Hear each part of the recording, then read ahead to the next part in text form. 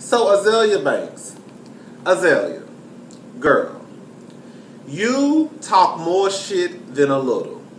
So Azealia said she woke up in tears the other day because Wendy got on international TV and basically said that she be selling that pussy.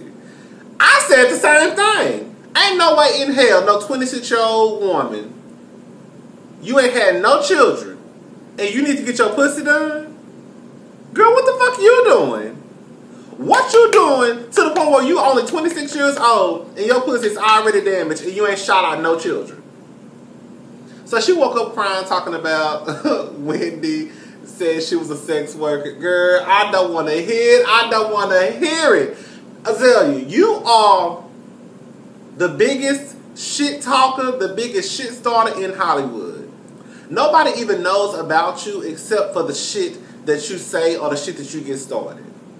And now that somebody is clapping back at you, not even clapping back, because Wendy and Azealia not even beefing. Now that somebody has mentioned you, and they mention you, and they have a bigger platform than you, now you want to cry wolf. But girl, when you was messing with that little girl down at the Disney Channel, what's that little girl name? When you was fucking with that little girl down at the Disney Channel, oh, it wasn't no problem.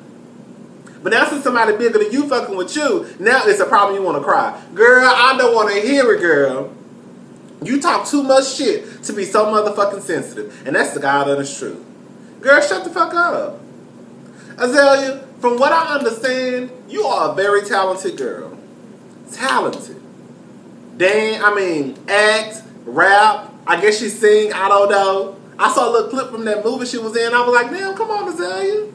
But Azealia, you get in your own way. It's you, girl. You just like another Donald Trump bitch. Get in your own way and then get mad at people when they call you on your fuck shit. Azealia, girl, don't nobody care. Don't nobody care. You fucking with people every other day of the week.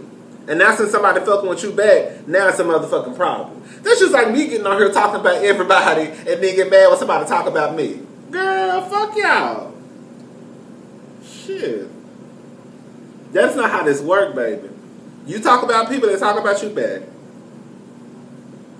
And girl, it is a question. It's a valid question, bitch. Why you need your pussy redone at 26? I can see if you was 26 and had 4 or 5 kids, I can understand that. I can understand that. Or if you had kids at a young age.